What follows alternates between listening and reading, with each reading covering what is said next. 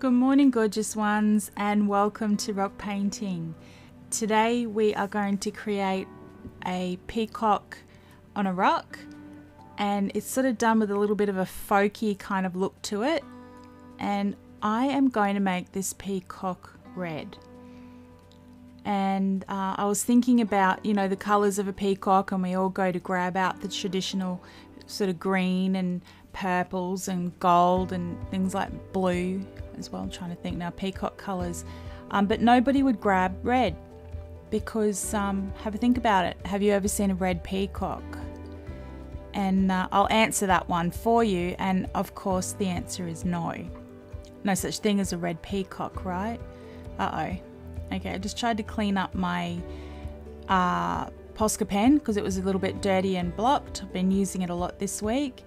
And as I pressed down on it, it had a big pen vomit onto Bert. So you can see that happened. So I'm going to grab my brush and I'm just going to paint in the main colours using my brush and not wasting any of that red paint. And just sort of colour that around while it's still nice and wet, and I can do so. Okay, so that's where else. Okay, and I'm going to take the spare paint. I never waste paint that comes out of a pen vomit. I'm going to put that on a rock that I have off to the side. Sometimes I've just got lots of rocks that have been outlined but not coloured in. So I'm going to use all that red and pop it down on this rock so it doesn't go to waste. And this is one of the biggest reasons that I test my pens on Bert, my rock, and not a piece of paper. A lot of people say, oh, I don't need a test rock. I don't need Bert. I have got this piece of paper or this cardboard. But as soon as you sort of depress the pen down to try and clean it out, and if it does do a leak like that one just did, on paper, the paper starts absorbing the paint straight away. So you're already starting to lose that excess paint. So when I do it on the rock, I can pick up most of the paint that's spilled out and use it on another rock, or use it pretty much straight away. And a lot less of the paint goes to waste. So yeah, back to sort of choosing colours for your peacock. And when I thought about it, and I was just like, oh yeah, red. Now the reason I chose red, because red was right beside me on my desk. And I was just thinking of all the different colours to grab, and I was like, oh, there's red, there's blue. My peacock's going to be red and blue. And that's what my intuition told me to do. So my heart said, yeah, your peacock's red and blue. And got those pens all ready to go, and then all of a sudden my head went, but peacocks, then they're not red and blue. They're purple, they're green, they're gold, they're this colour, they're that colour. They're not red and blue.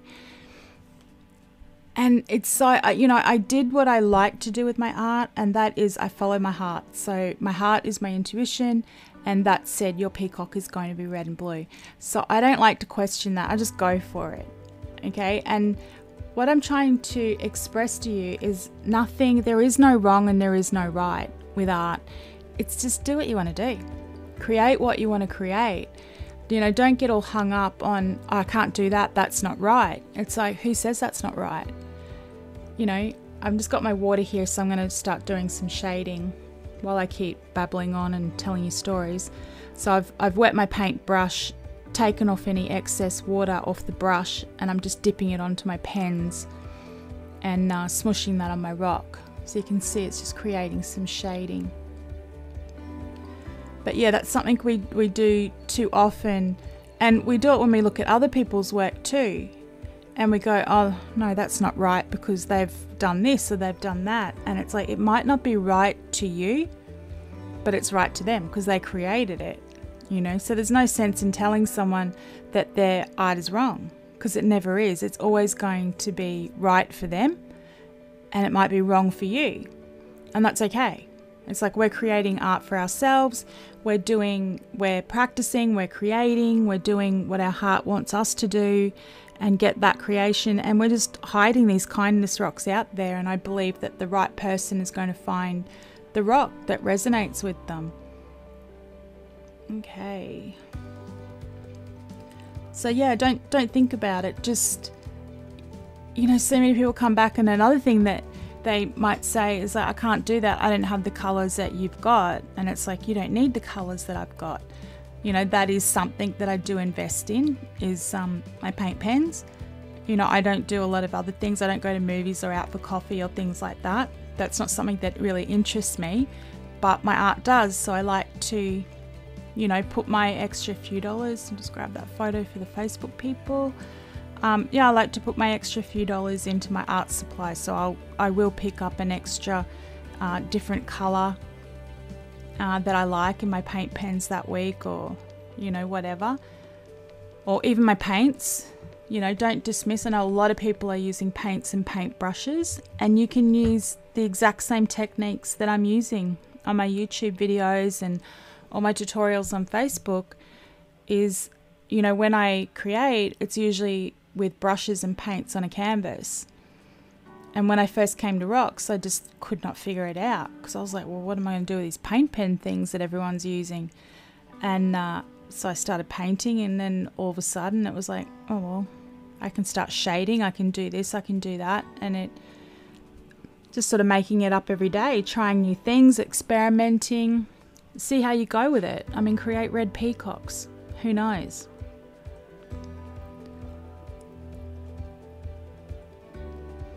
You know, the other thing that you really shouldn't do if you are making a YouTube video, and that is eat peanuts. Because I ate peanuts. I grabbed a couple of peanuts just before I started making the video, and I'm regretting it now, because I'm just dying for a drink. It's like, oh well, we live and learn. But seriously, I should just ban snacks off my painting table when I'm videoing. Okay, so you can just see I'm just lining up some of these long feathers, and it's a style that I see a lot of artists use in Nepal, and it's what I call a folky kind of look. So it's not precise, it's not exactly how it would look. You know, they add, like how I'm doing it now, and around his neck they just add some more sort of, you know, folk or tribal sort of shapes. Don't really know what it's called. Yeah, but it's more simplistic, and they use this to decorate their walls and lots of different things. I've got some of the paintings that have been done on the rice papers, so they're really cool. Okay, and just deepening up in the areas where the sort of body comes around, and these are the tail feathers behind it, so that would cast some shadow in those areas. So I'm just going dark with a darker black where I think the shadows would be a little bit more deeper. Yeah, that's it.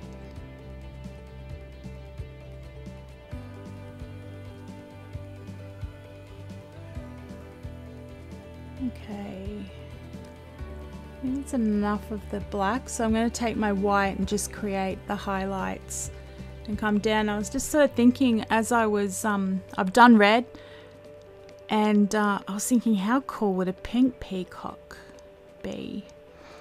So if any of you have some pink paints laying around, pink paint pens, why don't you give a pink peacock a go? I know that that's Linda's favourite colour, so she'll probably give it a go in pink.